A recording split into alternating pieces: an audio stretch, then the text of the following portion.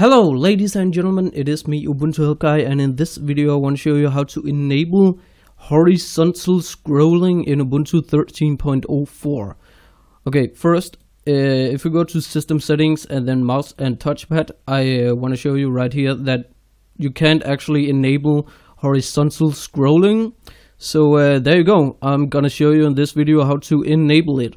So if you open up dash and type in dconf and open up dconf-editor, alright, then if you go to org and then go to, where is it, gnome, scroll down until you see it's right there, settings-daemon, and then go to peripherals, and right here you will see touchpad, and then it says right here horizontal scroll enabled. Just check that box and that's all you have to do.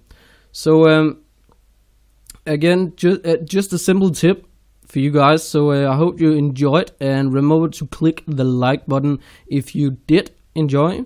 So thank you guys for watching, have a nice day, and I will catch you guys in the next one. Peace out, go Scout.